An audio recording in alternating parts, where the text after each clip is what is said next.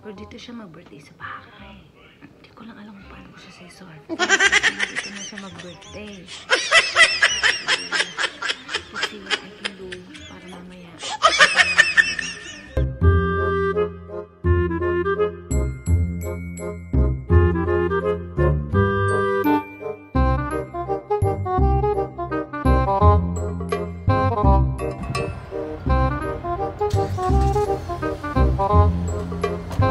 Passenger ka na lang. Passenger ka na lang.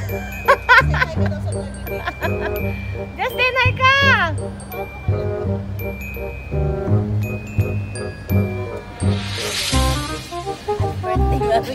May gift ka na. Hi, driver. Pogi ng driver. But, boy, you look alike. Wow.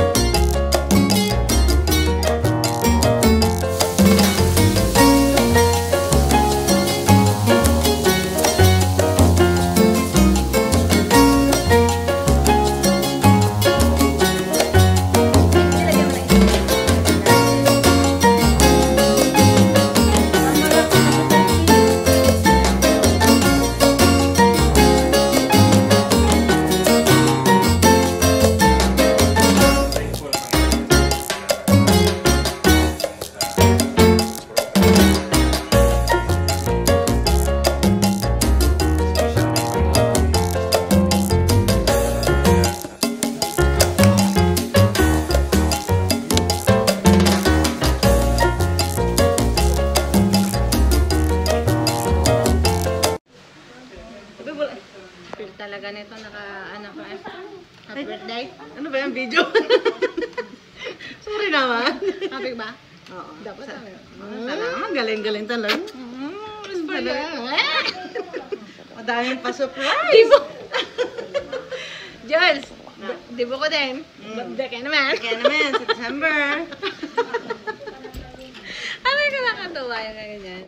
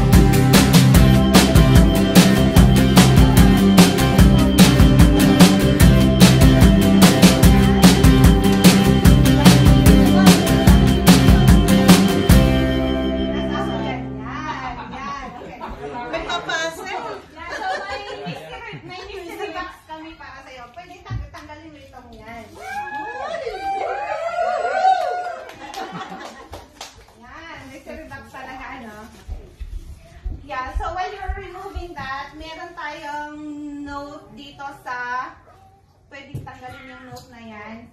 Tapos, yeah. Tapos, hindi, actually, ano dito eh. Ipapasok ko lang din to. Kasi gusto ko may magbabasa nito siguro si Video na lang. Yan. Video, okay. Ay, sorry. Basahin ko na ngayon. Okay po, basahin ni Video. Ay. Boxes. If you dream about boxes, your subconscious is trying to reach out to you about concealment. Either you are feared that there is something important that is being hidden from you, or you may be keeping a secret from others around you. Okay, explain.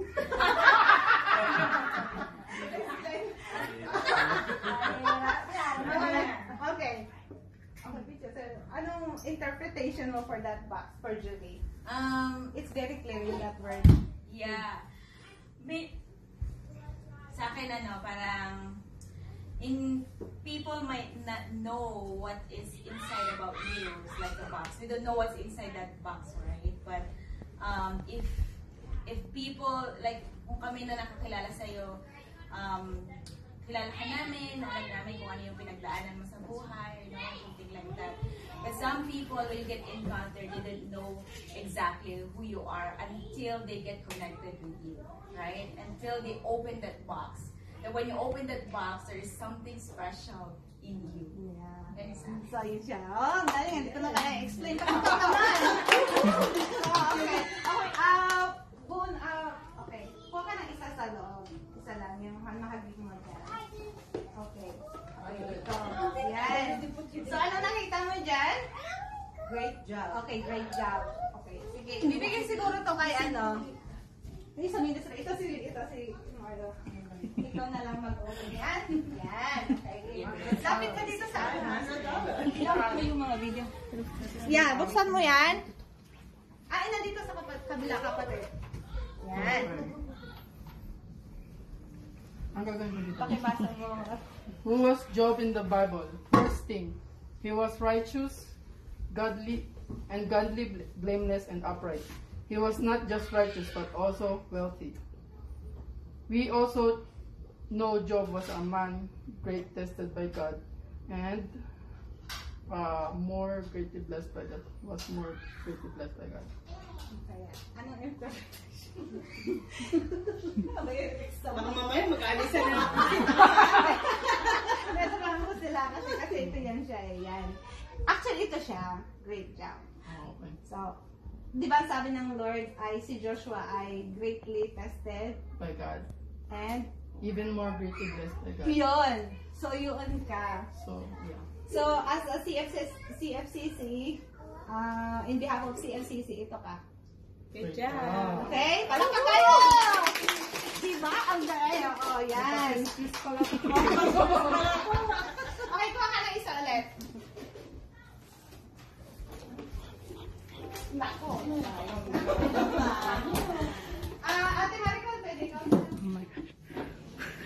Ako rin na may baby. Apat lang yan, darling.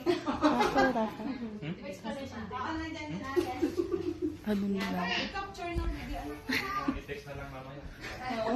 Okay, okay tayo ha. Luke 6:47 to 48. We can weather any storm with God's words as our foundation.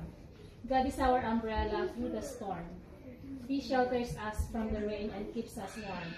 The umbrella is the analogy that God protects us with every step and every breath of life. He is with us even if we feel alone and nothing is working for us, with us or in us. The storms in life continually happen. Whether it is marriage, work, or even spiritual storms, we are continually battered by the rain of life. Ayan. Okay. So, saktong-sakto yung sinabi doon, di ba? So, in our life, di ba? Julie, this umbrella, it represents God to you. So, may mga battles, may mga situation na darating sa life mo. Malapit na kami doon. So, 40 na. So, yan. So, just remember the word from the Lord about that. Yeah, He is protecting you. Okay? And you're so special. Okay, kuha ka ng isa. Kuha ka ng isa. Eh, isa na lang ba? Ilan na lang dyan? Ayan. O, sige. Sino kaya ano ka dito? Siguro, ate gusto mo? Ate, ito na lang.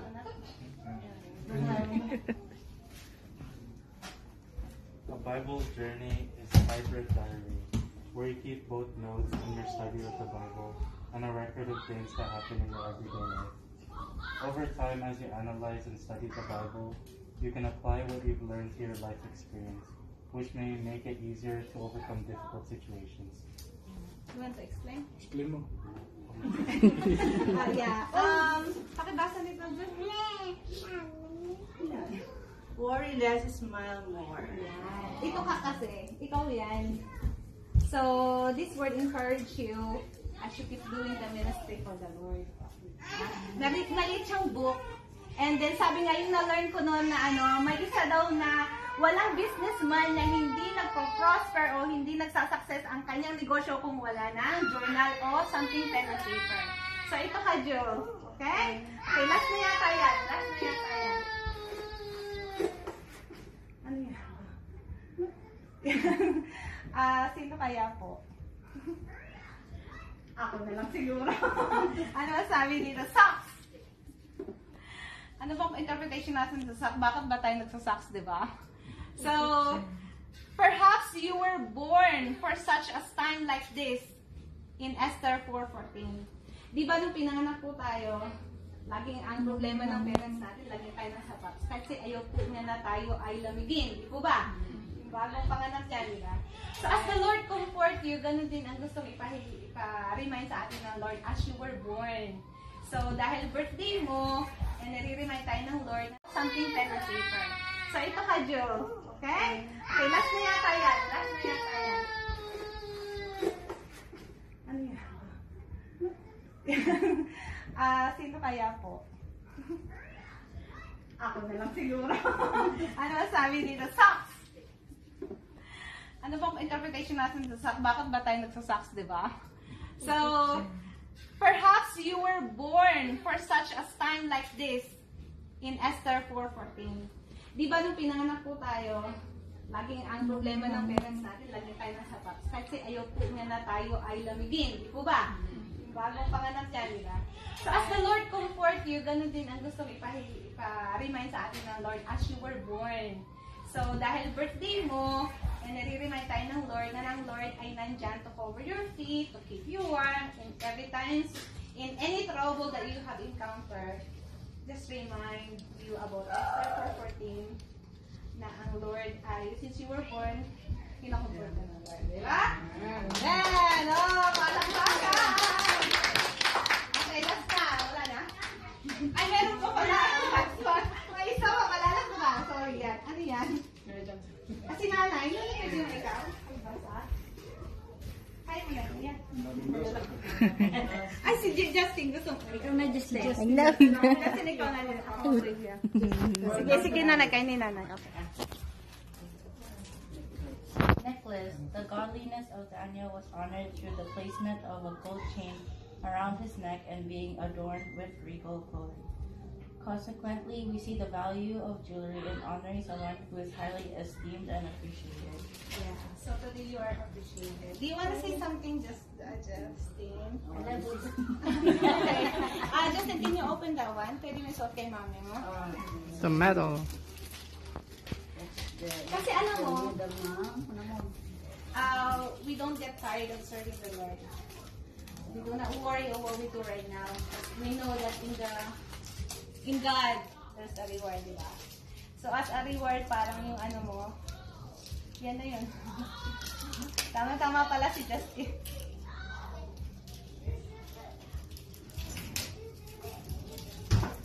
Yan. Okay, picture. Yeah! Kiss naman! Kiss! Wala bang kiss? Kiss!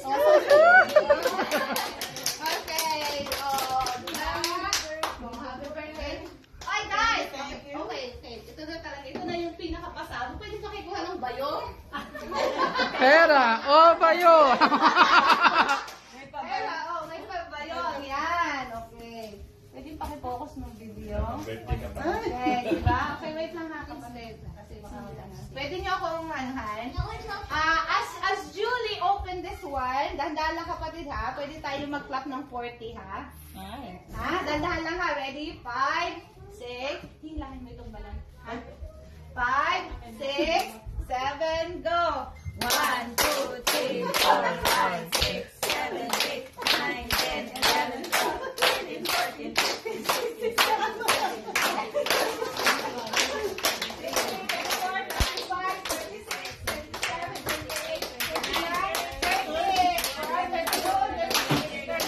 35, 36, 37.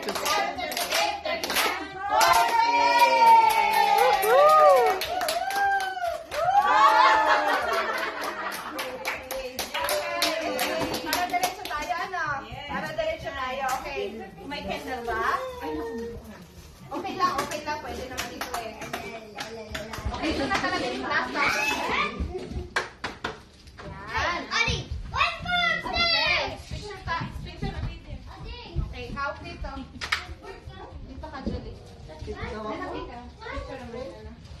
Okay, kanta tayo ng happy birthday. Alam niyo mga na-learn ko sa mga Japanese, sa mga Japan, hindi po sila nag-start ng party hanggat hindi sila nagkanta talaga ng happy birthday. So, dapat talaga may happy birthday. Okay, kanta tayo ng happy birthday. Happy birthday to you. Happy birthday to you. Happy birthday, happy birthday. Happy birthday to you. Maligayang bati. Maligayang bati. Maligayang bati. Maligayang, maligayang, maligayang bati. God is Blessing blessing you now. God is blessing you now. God is blessing, God is blessing, God is blessing you now. Gabi ito, tunay nga po, Amana, na napakabuti mo sa aming mga buhay. Lord, we thank you into their lives, in her lives, Panginoon. Thank you, God, that there's more, God, that you are going to pour out upon her life. Thank you, Jesus. We honor you in her life today, oh God. And even today, I invite you in our presence to be with us, Lord, in our conversation, our fellowship tonight, oh God, and even our food that we are about to eat. We pray that you're blessed and sanctify, God, and nourish our body and protect these things, Lord God, namin po kakainin. Maraming salamat. Pinupuri ka po namin sa pangalan ni Jesus. Amen.